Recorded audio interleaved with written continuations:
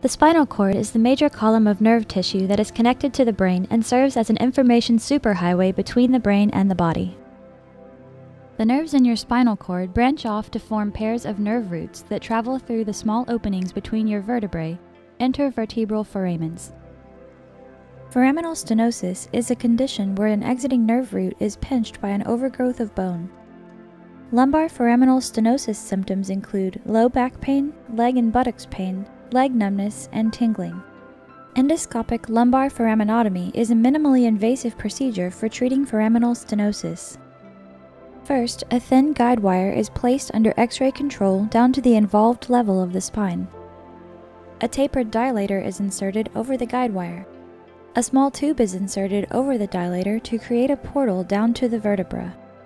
The endoscope is placed through the tube and bone overgrowth is identified.